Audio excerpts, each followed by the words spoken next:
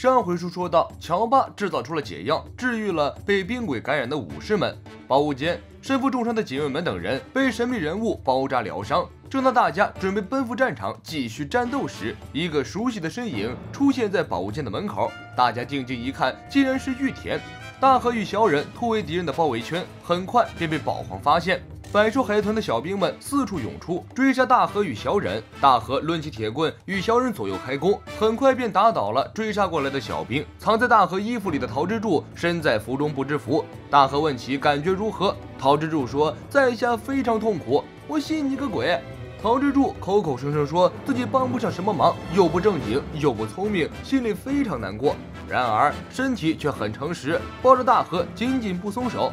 说到激动之时，桃之助变身成粉色的龙。桃之助吃下的这颗人造恶魔果实，是从前凯多被海军抓住的时候，贝加庞克博士抽出了凯多的血统因子而制造的。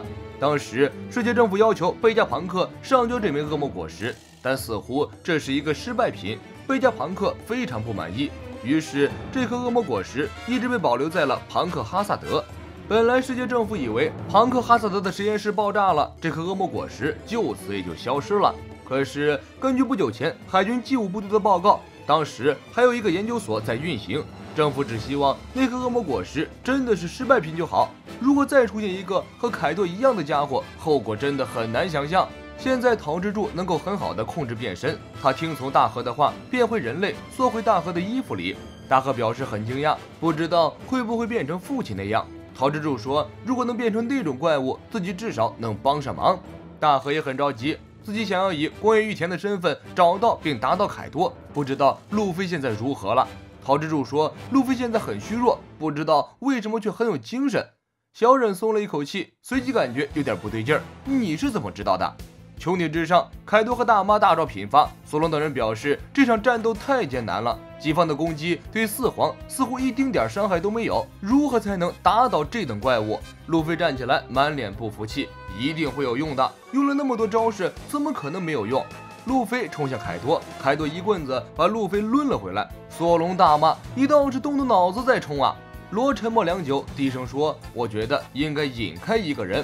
基德表示同感，那两个家伙站在一起，这里简直就是地狱。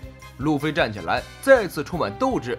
地狱，我都已经不知道去过多少次了，我们有优势。凯多大笑，草帽小子，你的眼神好像永远也死不掉，来啊，单挑啊！宝物间，警卫们等人看到玉田后愣在原地，完全不敢相信眼前看到的这一切是事实。玉田哈哈大笑，你们伤得不轻啊，我很想念你们。警卫们跌倒在地，激动的大哭。仔细想想，当年被大蛇行烹煮之刑的时候，因为玉田的机敏，所有的武士都得救了。他们从油锅中逃出来后没命的跑，之后的事情他们就不知道了。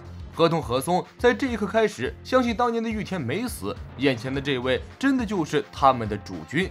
小菊本来持怀疑的态度，可是看到玉田的脸，他就会想起了从前大家在一起相处的点点滴滴。但凡对玉田大人抱有一丝怀疑，都是对玉田大人的不敬。玉田看着眼前泛着泪光的众人，大笑几声，你们惊讶也很正常，我是靠着阿石的能力飞到未来的。警卫们，我都听说了，多亏你保护了桃之助。警卫们恭敬地俯下身子，在下惶恐。玉田拔出武士刀，声音如雷洪亮。现在沉浸在喜悦之中，还为时尚早，去吧，讨伐凯多。众人纷纷响应。玉田说，知道我还活着，阿石在那个世界也会很高兴吧。这一句话让本来喜极而泣的阿修罗童子突然冷静下来，他叫住众人，大声说道，这个人一定是假的，不可能还活着。警卫们第一个提出反对意见。雷藏说道，警卫们，你想想石大人曾经说的话，人绝对不可能回到过去的，却可以去往未来。那天玉田大人已经死了，这是去往未来也无法改变的事实，任何人都不能改变过去。玉田脸色一沉，随后他转过身，继续对众人洗脑。雷藏说道，大家清醒一点，虽然大家想逃避现实的心情在下能够理解，可现在路飞阁下还在为和之国而战，我等也必须接受现实。警卫们说，说不定这是真的玉田大人。阿修罗童子冲过去，一拳打倒警卫们，接着抡起武士刀划开了玉田的脸。给我清醒一点，警卫们，你看他根本没有流血。玉田露出惊悚的笑容，接着一刀刺透了阿修罗童子。你这家伙不是发誓要成为我的武士吗？阿修罗童子说道。这下真相大白了，这家伙是假货。我和大家也一样希望这是真的玉田大人，但他是假货。能把玉田完美再现，甚至一举一动都能模仿得如此逼人的人，只有一个家伙，就是看侍郎。